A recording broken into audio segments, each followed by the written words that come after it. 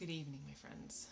I want to talk tonight about something that I've been asked about quite a bit recently, which is, well, the title of this, relating to other people with trust and calm, and just about relationships in general and how to navigate those calmly and confidently and effectively, which is important and takes a considerable amount of effort. So, this time I'm just going to be talking about the kind of how it works, and I'm going to make another video after this that's more how to. But understanding, this is one situation in particular where understanding what's going on is absolutely paramount to living in the solution and getting to the place where you want to be with it. So the first thing I'm going to say is for those who are in recovery of some kind, whether it's recovery from a limbic system injury or whether you have maybe just seems kind of silly, but have like anxiety or depression, chronic anxiety or depression, or PTSD, something more psychologically based only, or if you're recovering from an addiction of any kind, this is applicable for those people. The next part will be applicable to everyone, so if that doesn't apply to you, you can skip to the second part of this video, and I'll put the time in the description. So if you do have gone through something like that, where you have had a brain impairment or have gone through some sort of psychological issue or an addiction, understand that one of the things that happens in that scenario is this: our brains are responsible for filtering out all of the sensory information that it's coming in every second, and there's so much information coming in all the time. And when our brains have had this obsessive pattern related to any of those things, a large part of the brain function is taken up by this obsessive pattern, and part of that is, that's part of it, is just your brain's been hijacked, and the thing that's hijacked it is your survival center, and it thinks that keeping you stuck in that place is keeping you alive, whatever it is, whatever, regardless of what it is, it thinks it's keeping you alive. And so it's very highly invested in repeating those patterns that are so familiar. And part of what happens too in that state is that most people who are deeply in that state, if you likely perceive yourself as a victim to life. That's what happens. That was how I lived my whole life prior to recovery, was as a victim to my life. And when you're in this victim state, it takes a lot of effort not to take everything that everyone says and everything they do and the way that they say it and their tone of voice personally.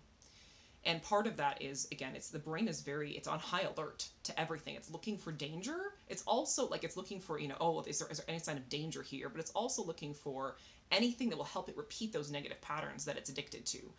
Because ultimately, in the case for all of that, there's some sort of thing that sets it off, and you end up in this addictive pattern, whether you're addicted to just the chemistry of stress chemistry, or whether you're addicted to a substance, and it's an addictive pattern one way or the other.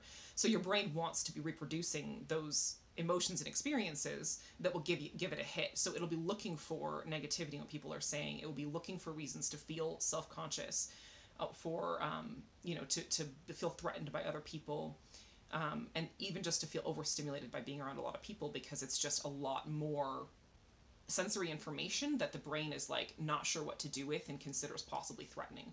So that's why that happens. And one of the solutions to this is really just doing your work, whether you're doing self-directed neuroplasticity, whether you're going to therapy, whether you're doing a 12-step program or something else, whatever it is that you're working on doing to heal, just doing that, just working on repatterning your brain and calming your brain is going to go a very long way to ending all of the discomfort that comes with this, kind of being around other people and talking to them and hanging out or whatever, having human interaction.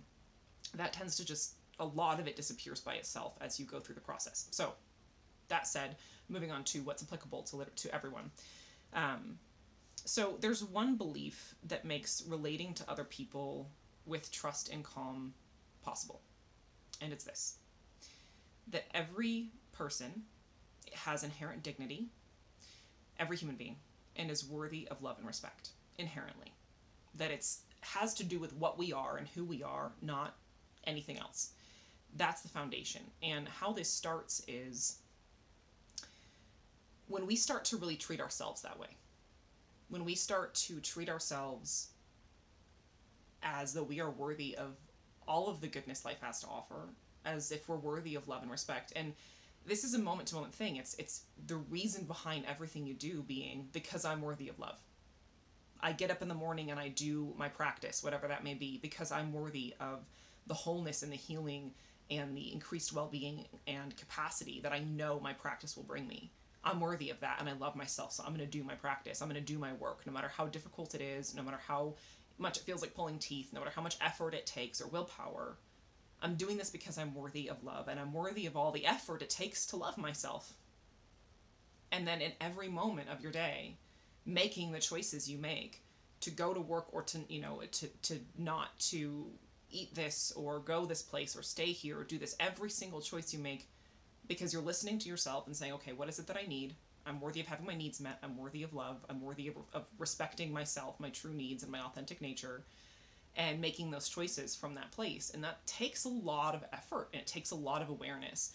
And when you firmly believe that you're worthy of love and you start to treat, you treat everything that arises within yourself with love, and as basically every thing that comes up within you is a sign that you need love, that you're in need of something, and you give that whatever it is that you need in that moment to yourself, whether it's boundaries or something positive to focus on. You nourish yourself with beauty, with things that make you feel calm. You surround yourself with things that make you feel joy.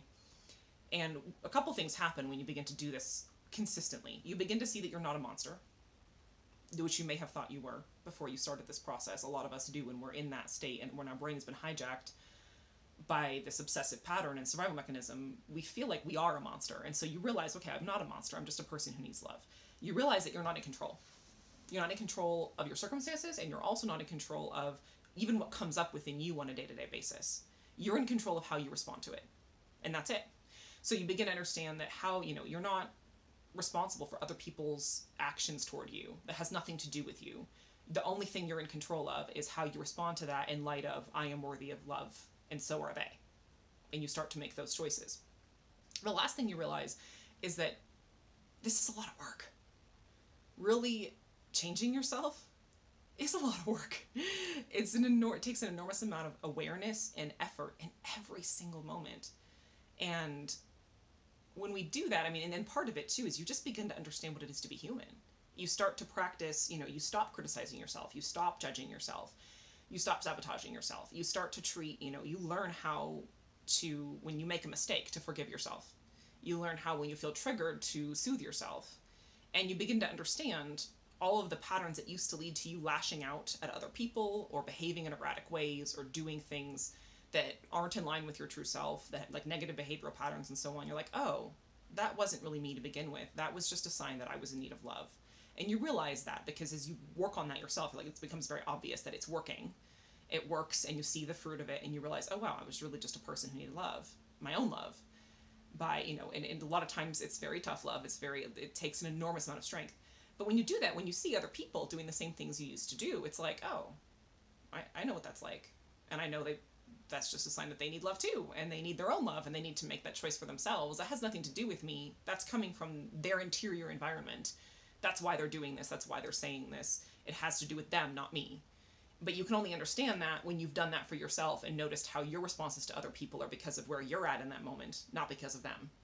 And so on. So when you learn all that for yourself, you begin to automatically see other people in a different light and be like, oh yeah, I can relate to that. And I also understand that, if a person's acting in a really crabby way, that's not their true nature. They need love. And,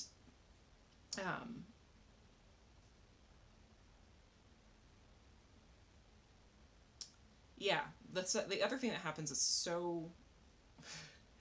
that's just as important, is when we're really loving ourselves and we're really taking full responsibility for ourselves, for our own well-being, realizing I'm the only person who can make me happy.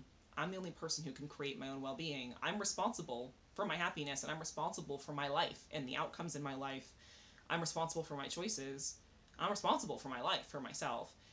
When you do that and you really take that responsibility and you fill yourself up proactively with your own power, you stop looking at other people in this light of dependency. Because a lot of times beforehand, when we're acting in a victim mindset, when the brain is in that state, it tends to view other people as well, you're supposed to make me feel better. You're there to make me feel better. You're there to help me out of this mess that I'm in.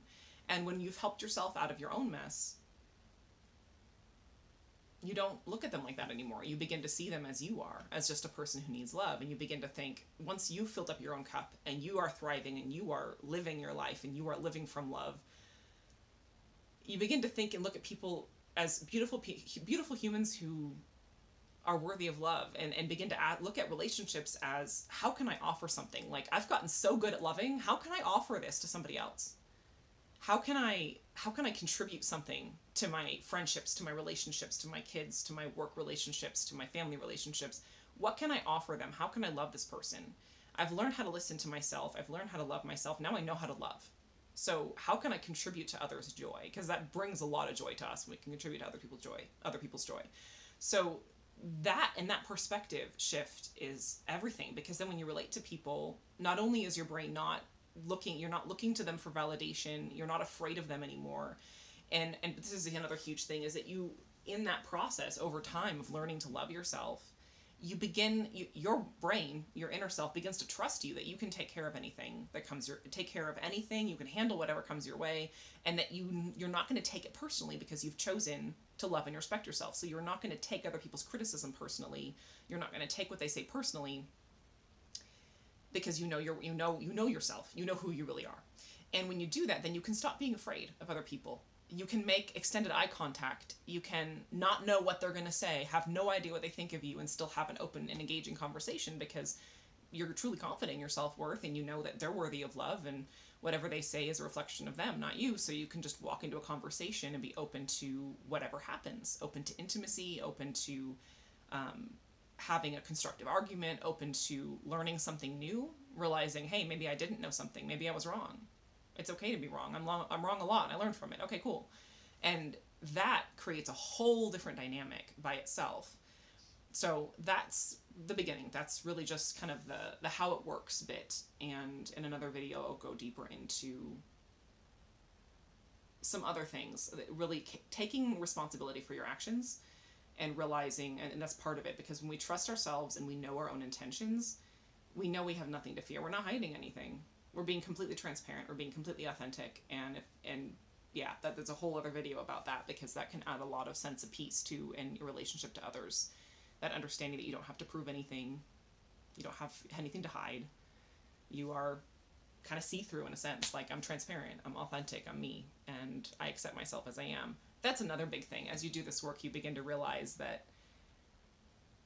we're not even in control of who we are. We are a gift to ourselves, human beings.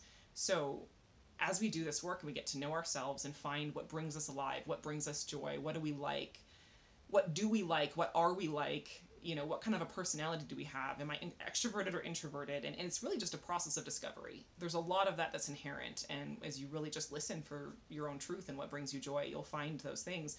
And it's cool, though, because when you realize that you can't change the essence of who you are, you realize you can't change the essence of who someone else is. So you just accept them as they are and work with that reality of who you are and who the other person is. And there's such a freedom in realizing that we don't have to fix anything. We don't have to fix ourselves. We don't have to fix other people. We're here for love and connection and play, and building something beautiful in this world. That's what relationships are about. And, supporting each other in whatever way we can. So that understanding, when it really gets lived out in a way that becomes embodied, leads to really calm, open communication, and whether with people who have been difficult and people who you get along with well. It allows you to navigate difficult relationships successfully and peacefully, and achieve like a peaceful agreement on what that relationship's going to look like. And then with people who you get along with well, it just enables an incredible amount of going deeper into those relationships, working through issues, and just achieving deeper and deeper levels of intimacy and connection with them. So that's that for today. And then, next time will be much more of a how-to. So I hope this answers some questions and provides some relief to people, because I think if you don't know why you're experiencing so much social anxiety and discomfort around people, it can be a little unnerving. So that's my hope. Much love to all of you beautiful humans, and I will see you soon.